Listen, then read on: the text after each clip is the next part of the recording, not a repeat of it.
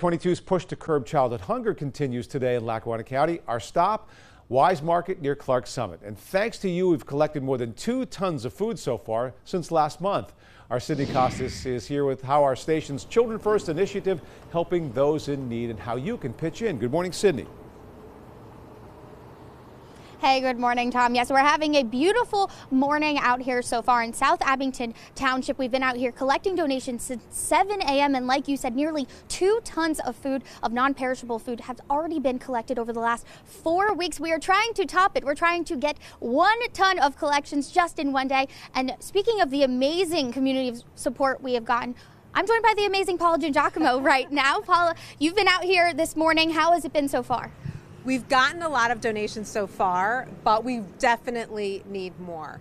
There are so many kids in northeastern and central Pennsylvania who rely on school lunches, and it's hard to believe that there are parents who can't provide the meal that they rely on at lunchtime during school. Now, I have 2 kids. One is a teenager, and I know they are always hungry. And I can't imagine as a mom not having the resources to feed them when they're hungry.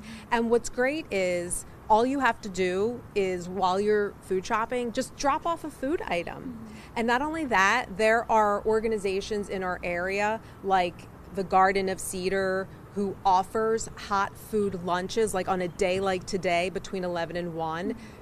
People who need that lunch can go to Cedar Avenue and get a hot meal. There's also organizations like the Carbondale Public Library who distributes food once a month for people in need.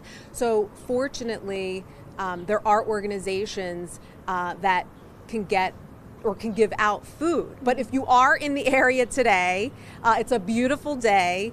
If you're like me, you're food shopping 3 times a week at least anyway here at Weiss.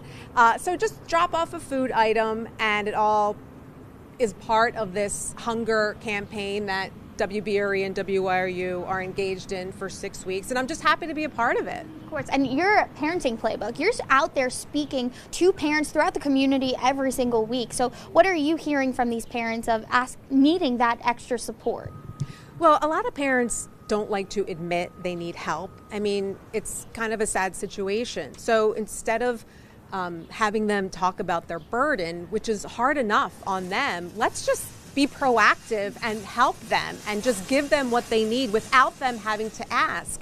Because it's just a tough situation. I mean, with rising food costs and fuel costs and your costs of your utilities rising and cable costs rising, it's just hard to make ends meet. Yeah. So let's just help people in need, and I'm happy to be part of this and to be able to help bring food to people who need it. Of course, neighbors helping neighbors. Thanks, Paula, so much for being out here with us this morning, of course. And coming up at 11:30, we'll have more from the Weinberg Northeast Regional Food Bank and how this is being distributed across with all their organizations that they work with. Tom?